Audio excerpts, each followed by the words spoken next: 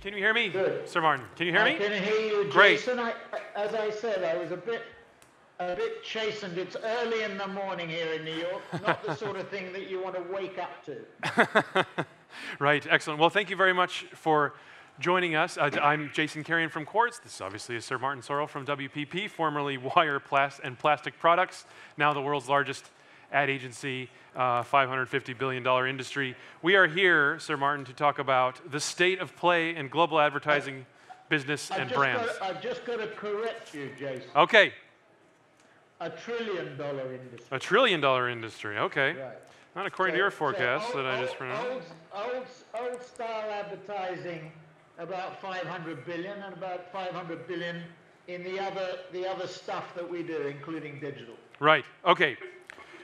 Speaking of the other stuff, I want to ask you about fake news, about Facebook and Google are, I think, am I right in saying that those are the two largest, the two platforms that you spend the most of your clients' money on? Mark Zuckerberg.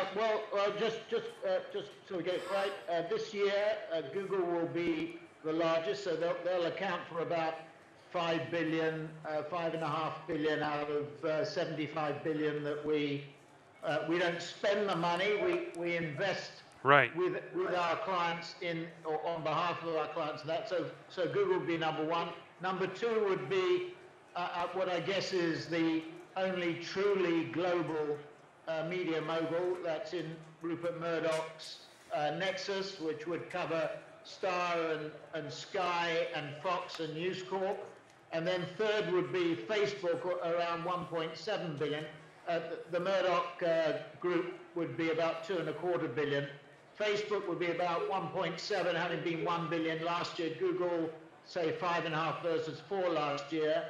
And the other big media owners are quite similar to Facebook at around 1.7 and go down to about 750 million. So it's highly fragmented, as you can see from that. It's out of a total portfolio of about 75 billion. I would expect next year Facebook to be, if not number 2 next year, probably by 2019. Right.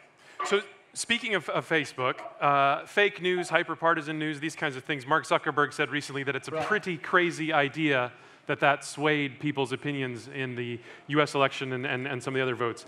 Does that mean that advertising on that platform is also perhaps less effective than we think it is? I know you've gone after them, for example, how they measure video and this kind of thing, but talk to me about your concerns about perhaps your clients' messages appearing alongside some of this fake news and the other things that we're seeing on these social platforms.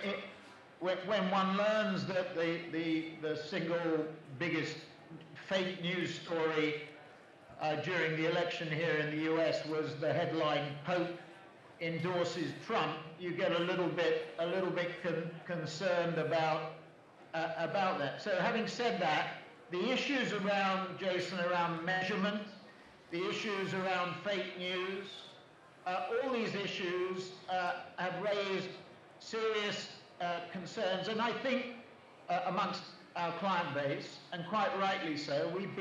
You've had Eric Salama on his or Yossi's so-called panel a few minutes ago, and Eric is intimately involved.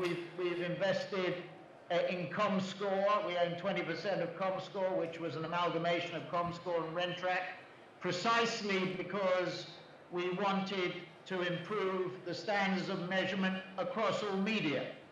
Now, what this measurement fracas and fake news fracas have brought to everybody's attention is that in many people's view, and certainly in my view for a number of years, Google, Facebook, indeed Snapchat, Twitter, LinkedIn, AOL, all of them are not technology companies. They masquerade as technology companies.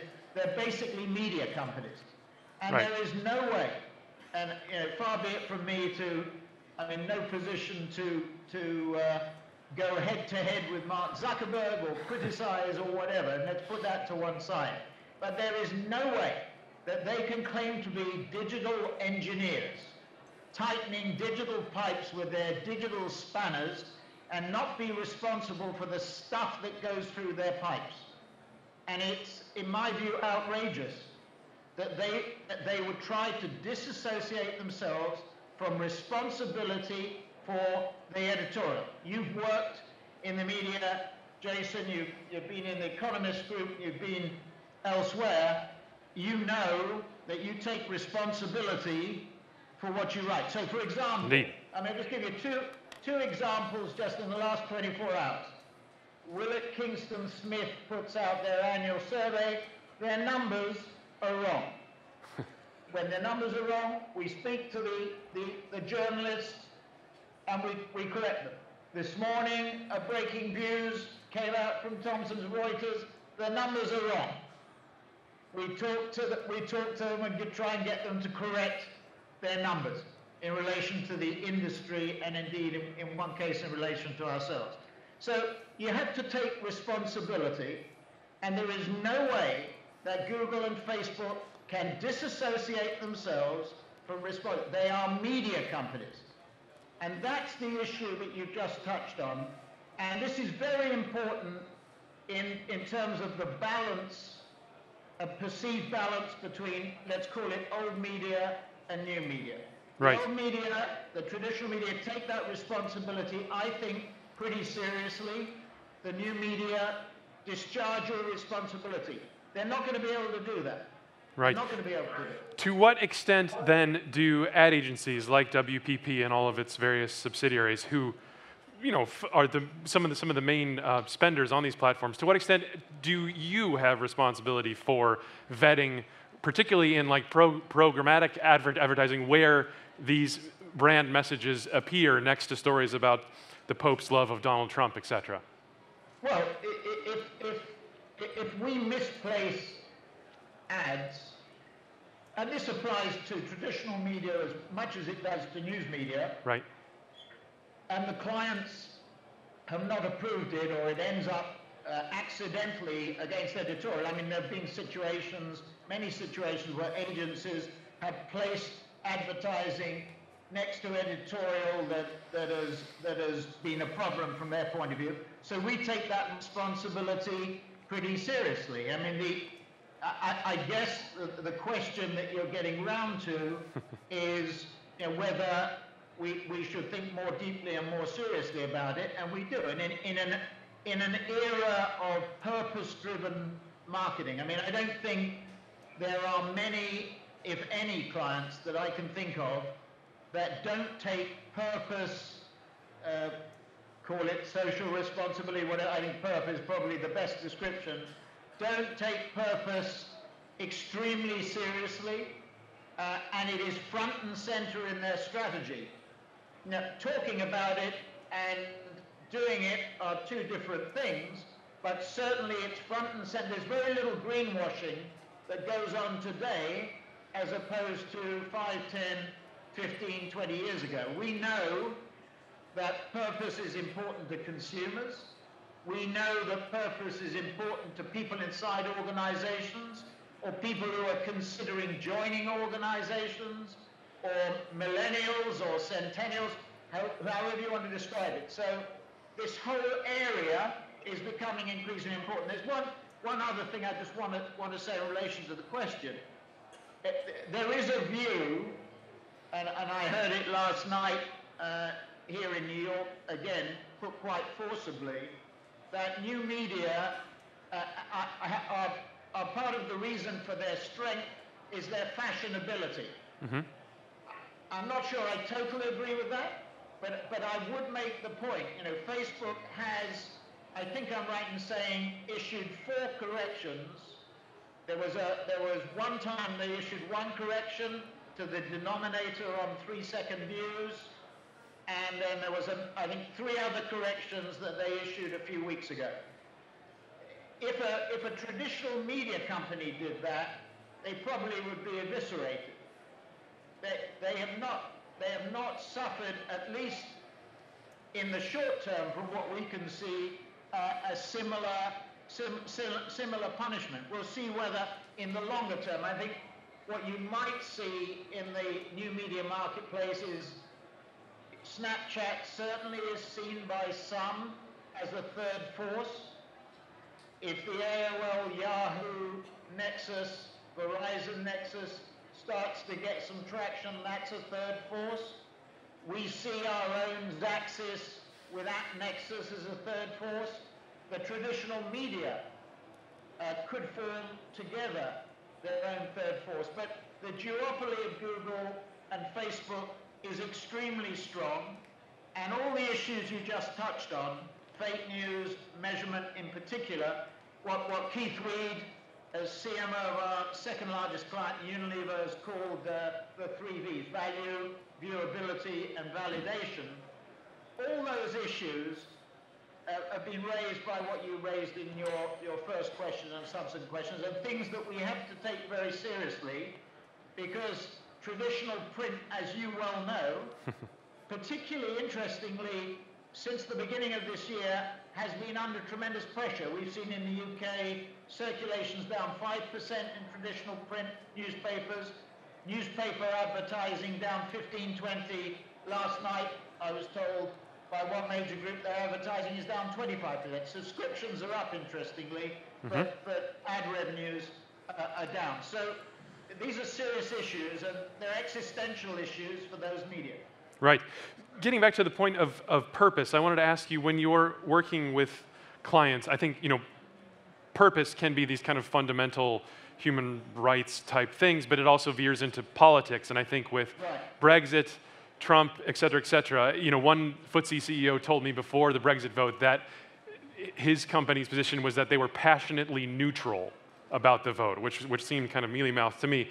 It seems hard now, I think, for companies to remain neutral on these types of things. And we've seen some companies just like divest from the Daily Mail, and obviously, as you said, trying to get their brands away from fake news and whatnot. I mean, is this something how are you consulting with companies about whether or not they should stick their neck out, so to speak, on political matters, on advertising their purpose, that sort of thing? Well, just deal with some specifics. I mean, on Brexit, personally, I was a Remainer. When asked by anybody, if you had asked me, I would have said my personal view, and I would underline personal view. We have 16,000, 17,000 people in the UK. It wasn't my position to either advise them or tell them which way to vote. I think it was our position to say go out and vote, and about, what was it, almost 2/3 of the population voted, but there was a third that didn't. And when you think the margin was 52-48, and that maybe some of the younger people, I remember Vice Chancellor of Oxford University saying they had done a similar campaign to get Oxford graduates to come out to vote, but only about 40-odd% of them actually voted. So clearly, I think there's a responsibility in those sort of situations to say vote. I'm not sure that it would be right for a CEO of a company to say the company, express the company's view, but they can express their personal view. On this question about advice, I think the advice would be, don't jump on the bandwagon for the bandwagon's sake. If you have an issue that affects your business because of where you're located, I'm thinking of the transgender bathroom issue in North Carolina, which the Bank of America, for example, took a position on because that's where its headquarters is. That's a community in which they're highly prominent, and therefore they felt it was the right thing to do. That's fine, and I think that is something that is, but it's very difficult. I mean, for example, if you look at what's happening here in the US, Kellogg's have taken a position on Breitbart News. Right. They've withdrawn their spending from Breitbart. Now, like it or not, Trump got votes from, 25% or so of the US population. And, if you take a position on something like that, It is 1/4 of the US population that has voted for Trump. They're not all Breitbart News people, but everybody has a right to be heard, even if you disagree with what's being said. So I think the answer, Jason, is you have to pick your causes and your purpose carefully and make sure that it is very significant and relevant to what your company does and what you're doing. For example, do I think that free trade, one of the other issues that was on the list of things that you possibly want to touch on, do I think free trade is important for WPP? Yes. So would I be in favor of free trade agreements, whether they're multilaterals or bilaterals? Yes. Does it matter to WPP if there is protectionism? Well, the answer is it's a bit like the curate's egg, because what we lose on the multinational swings, because multinationals are about, let's say, half, 60% of our business, local companies, regional companies are the balance. So we have a sort of 50-50 split approximately between those companies that violently benefit from global free trade and those companies that are not necessarily as affected or advantaged by protectionism, i.e. the local companies. The other thing, of course, is that if the analysts are right, and what Trump means here in the US is a stronger US economy, which I think it does do, certainly in the short to medium term. Right. And in the longer, and in the international sphere, outside the US, there'll be some issues, some volatility, whether it's Chinese relationships, a plus maybe with Russia, Mexico question mark, and other countries. That given all that, what you gain on the US swings, you lose on the international roundabouts. It's quite complex, but I think in that scenario where we would say we were in favor of free trade, we'd be in agreement with what the president-elect says. You don't enter into agreements that disadvantage you. You enter into agreements that advantage both sides. And if you see trade agreements that disadvantage you, you try and renegotiate, or you say you're not going to be a part of them. So net, I think you pick your causes and you pick your areas and you focus on them in relation to business. You don't, come back to where I started, don't jump on the bandwagon and embrace everything for everything's sake. Right. So focusing a bit more back onto maybe some of the logistics around advertising, which I think some people here wanted to hear about. Social media ad spending is set to overtake newspapers by the end of this decade, according to some forecasts. Do people want to be friends with brands? Yes, I think basically they do. I mean, we're Really? trying to develop a relationship, and I think the answer is very simply yes. I mean, it depends what those brands stand for, and depends on how those brands are perceived and how they change over time. But yes, I think there's a relationship with brands, and we're in the business of building relationships, those customer relationships with corporate brands, with product brands, with service brands, geographically around the world. So I think, yes, basically people do want to have a relationship, and they take pride in using the products they do and using the services they do, because it says something about themselves and their personalities and their likes and dislikes. Right. Is there a limit to the amount, to the extent that social media advertising can grow that kind of micro targeting, that personal relationship you were talking about, versus the kind of broad brush, especially on maybe offline type platforms like television or these types of things? I mean, is social media just going to eat everything eventually, or is there an inbuilt limit to it? Well, it's not just social. I mean, the use of the word social. So let's call it more broadly new media. So it's that stuff outside traditional. I mean, just backtracking a bit. Remember that TV around the world, if the traditional media market is about $500 billion, and the rest of the stuff we do, whether it be in data, public relations, public affairs, digital, branding and identity, healthcare, and all that stuff is another $500 billion. So that's where you get the trillion from. In the traditional 500 billion, 40% of that worldwide, maybe a little bit more, 43, 44%, and for the foreseeable future, will be in network linear TV. So the suggestion that television might die is totally misplaced. And the same would apply even to traditional newspapers on a global basis.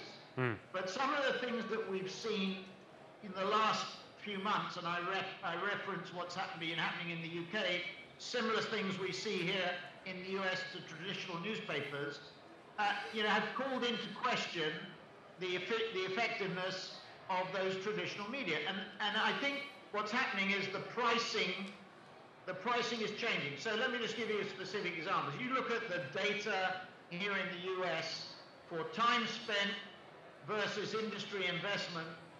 The time spent by consumers on newspapers and magazines is 4% of their time, and the industry is still spending, if I remember rightly, about 12% of the budget. So there's a discontinuity that has to change. However, if you look at engagement statistics, virtually any country in the world, and Eric and his team at Kantar, who measure media in 51 countries around the world, can tell you this. If you look at engagement data, for example, the Times newspaper in London, I think on average somebody will spend 40 minutes looking at that newspaper. That's got to be more value to our clients than a 3-second view on Facebook, even if they make it a 7-second view, when 50% of the time the sound is turned off. So the measurement metrics are absolutely critical here. Right. You can't compare, apples and oranges. You have to compare data. The data for cross-platform viewership. For example, the debate here about the NFL viewership is down. The National Football League here, the American Football League, is down. Why is that? Well, there's probably a little bit too much of it, to be fair. There have been issues like the San Francisco quarterback raising issues about loyalty, American loyalty, or loyalty to the flag and the anthem. Probably the data understates the audience because they're using different devices. And what we're seeing, in part, it's not the whole explanation, in part, we're seeing that the statistics reflect that. We have to get the measurement devices right, because my view at the end of the day is new media will continue to develop. Digital is 40% of our business. The worldwide weighting is about 28%. We're over-indexed, but we're not over-indexed enough because the market is moving more and more that way. So it's going to keep on going that way, but we have to get the balance right, we have to have better data. Right. So that, and then the other thing is this, I think, Jason, that if you look at our stats, Google is still 3-1 to Facebook. Last year it was 4-1. That tells you something about the power of search and the importance of search, and then the increasing importance of programmatic, even the potential increasing importance of dynamic creative, DCOs as they're concerned, they're called, which algorithmically place creative work suited to the target. So I'm married, my wife has just had a baby, I'm interested, goodness knows what reason, in cricket, and I like to ski, and whatever it is.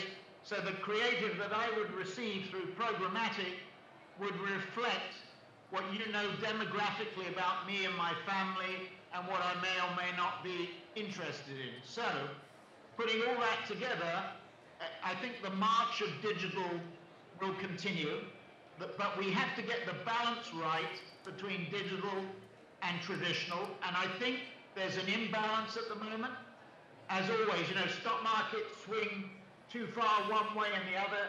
I think fads in media and trends in media swing too far one way or the other, and we've got to examine engagement data. We've got to examine the basic viewing data. I'll give you another example. We have Twitter data for the UK and Spain, which clearly shows that live television is more powerful and more engaging, and this is through social media, through data from social media, is more powerful and more engaging than we think it is. Right. That people are multitasking when they're watching live TV, Britain's Got Talent, The Voice, or whatever it happens to be. So we just have to get the metrics right, because at the moment I think we're making decisions which may be ill-advised. And so in this room and at this conference, there's lots of maybe smaller startups, very techy. It sounds to me then that you would, if you were to give them advice on their branding, messaging, advertising strategy, it's not to totally give up on non-digital platforms, that there's still value in the traditional media, as you called it. Is that correct? Yes, but I mean, you just got to look at Google, the market leader. You ought to ask them how much they spend on traditional media. I think the figure is something like 2.5 billion. Their total media budget is 2.5 billion. A lot of that goes on traditional media. And in fact, if you look at, as they try to extend their influence with publishers, one of their bargaining chips is their investment in traditional media. So the answer is no. You must. I mean, you've only got to watch television, look at billboards, listen to the radio, look at all forms of media to see that the new media are probably even more avid users of traditional media than so-called new media. So that the startups that we're talking to at Unbound have got to focus on those old media or traditional just as much as we used to. Right. So a few minutes left here. I want to do some very forward-looking stuff from you. You've been in the industry for a while, and I'm kind of curious. You were mentioning, the WYSI algorithms and all this kind of thing. 50 years from now, what will the ad industry look like? Will it be a Sir Martin Sorrell type at the top, and then just a bunch of AI bots below it, sort of targeting our every secret desire? Well, I won't be around, so that will not be. That will be not. We can upload you into the cloud, perhaps. Yeah. Either from up there or down here, I'll be wrestling with it. The honest answer is I don't know. If I look at our business, the three themes that we're very focused on in terms of. There are four things that we look at. One is called horizontality, which is getting everybody to play together. So one brand, long term, if you're talking about 50 years, if WPP, I think, will be one company in 50 years' time. Yeah. What Eric, for example, has done this year with Kantar to create one Kantar, which is 25% of our business. It's $5 billion of revenues out of 20 billion. What he's done, or is in the process of doing with one Kantar, is what in 50 years we will have done with the whole of WPP. So that's one thing. The second area is fast growth markets, which are a third of our business. The next billion consumers over the next 10, 15, 25, 50 years is not going to come from the US and Western Europe. It's going to come from Asia, from Latin America, from Africa, the Middle East, and Central and Eastern Europe. Digital is currently 40% of our business, close to. In 50 years' time, everything will be digital. So digital will have permeated every area of our, and it's not going to be. It's going to be more about voice rather than hands, and it's going to be more about eyes. So it's going to be data, and there's going to be more and more important in our lives. It's 25% now. It'll be more important in our lives. And then lastly, content. It's really critical. So the sort of things that we've done with Vice, the sort of things that we've done with Media Rights Capital, which brought you House of Cards, the sort of things we're doing with Full Screen, with 100 YouTube channels with AT&T and Peter Chernin, the sort of things that we did with AT&T and Dish a week ago, where we bid for NVIDIA in addressable TV. All these things, I would say, one company, digital, permeating everything, data, critically important, and then this subset of technology, data and content melded together will be absolutely critical. It is highly likely, we've seen things going on even this week. We've seen Accenture pay, what was it, £50 million for a company with £25 million of revenue and 1.3 million pounds of EBITDA. So we've seen it in the creative. So for £50 million, according to Campaign this morning, Accenture has changed its creative image. So you've got it in one. £50 million buys you a new creative reputation. We'll see whether that happens in the longer term, but clearly that sort of thing signals what we've been saying, that mad men or mad women and maths men and maths women, the difference is getting broken down. They're becoming more and more important to one another, and CMOs and CIOs are going to fuse their budgets increasingly over time, and the left brain and the right brain are going to become one brain. So that is all going to be whittled away. Right, excellent. We got into neuroscience at the end there. We're over time. Thank you very much, Sir Martin, for joining us and doing that sweep of the advertising industry. Thank you very much for joining us. Thank you, Sir Martin. Thank you.